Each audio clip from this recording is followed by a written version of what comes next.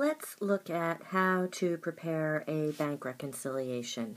The idea is that you've got two sources of information, the bank and our books, and both tend to be missing information.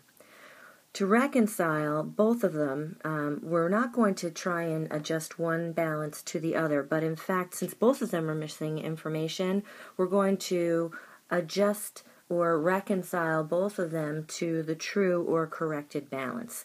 And the format is to establish two columns, the bank column and the books column. And the source of information for the bank is their bank statement. So you get the monthly statement and you look at what it says is the ending balance for the month. And at the same time you look at your accounting records, your general ledger balance for cash, and you notice what the book balance is, and you record that as well.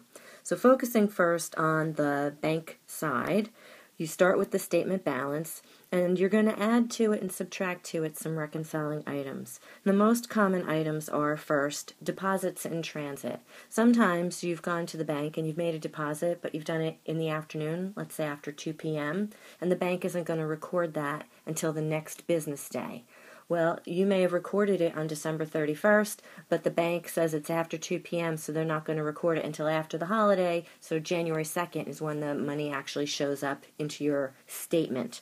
So deposits in transit, the bank statement balance is too low. You need to add those deposits. Likewise, sometimes you've written out checks and you know that that money is going to be taken out of your account, but the bank hasn't actually sucked the money out of your account yet. So you need to subtract from the bank balance the amount of any outstanding checks.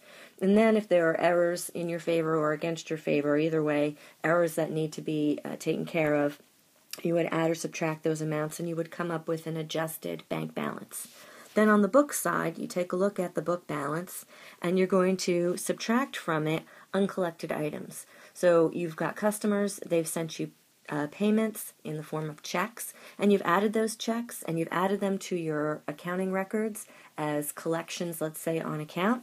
And when you actually went to deposit them at the bank, unfortunately a few of your customers passed you bad checks and they bounced. So you thought you got cash, but you didn't. So uncollected items or bounced checks from customers need to be subtracted from the book balance because you think you have cash that you actually didn't get.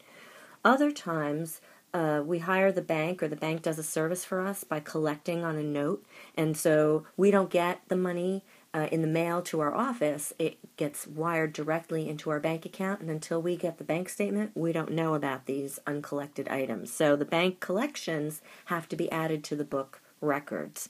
And then we can sometimes make errors like transposition errors. We record a check for $52 as a $25 check. A transposition error is when the digits get switched in place. So we may have some errors that we also need to add or subtract from our records.